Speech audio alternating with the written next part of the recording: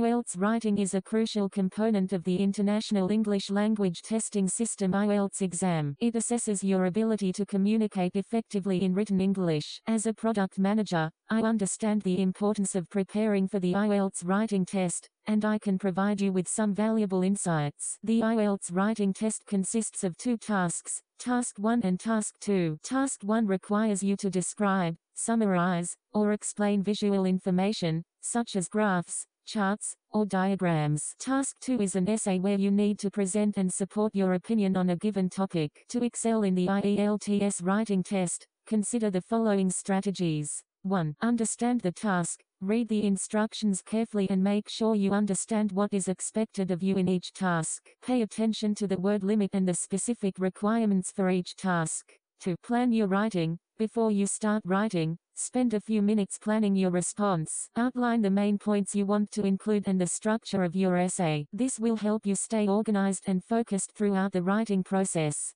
3. Use formal language. The IELTS writing test requires you to use formal language. Avoid slang, contractions, and colloquial expressions. Instead, use a wide range of vocabulary, appropriate grammar, and sentence structures to showcase your language.